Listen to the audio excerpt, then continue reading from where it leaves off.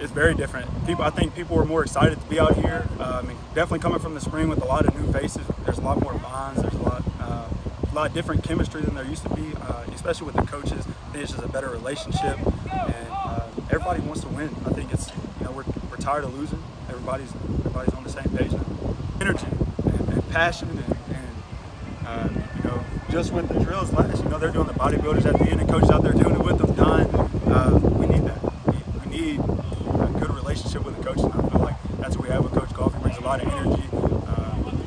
It's an open relationship, so we feel like we can talk to him, he can talk to us, and it builds a player-led team, not just coaches beating you down, everything like that. So it's just a lot better energy with Coach Golf. In my opinion, you can see with the different events and the different fundraisers and everything, it's big turnouts, it's great energy. I'm from Lake Charles, so I grew up around McNeese and the energy, and I grew up when they were winning and when it was championship season. So it feels like that, in my opinion.